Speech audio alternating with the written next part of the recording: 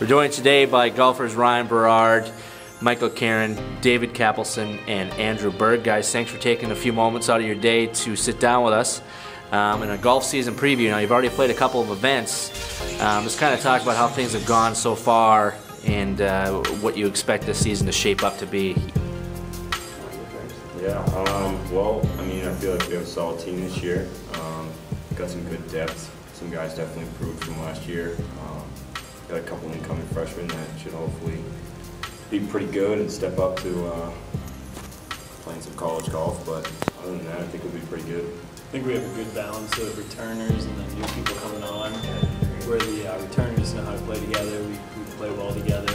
But the freshmen seem to manage pretty well with us, and they seem like they have good potential for our team, and they're going to work well with our team.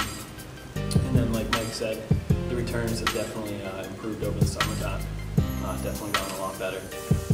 Last year, you put up a big number, and then put up one big number, and then 3 or 4 big numbers kind of fall off. I can speak for myself and as well as some of the other guys that you put up a big number and really able to fight back and keep everything on track in spite of some of the struggles we have. So.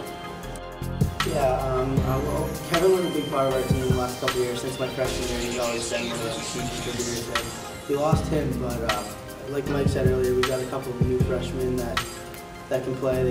They can contribute in college matches, and we have returners like us 4 here that we're all going to contribute. So yeah, it's looking good this year. I like the way we're looking.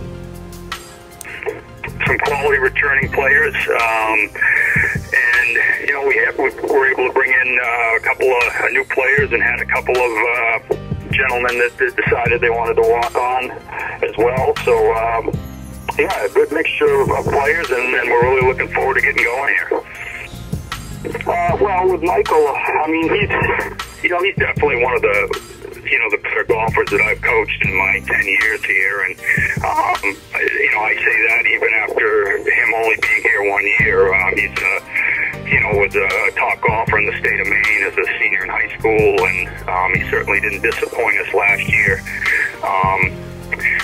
in the GNAC, and he's somebody that I think will be able to just step in and fill the shoes of Kevin, hopefully, and give us that mid-70s to high 70s score on a consistent basis.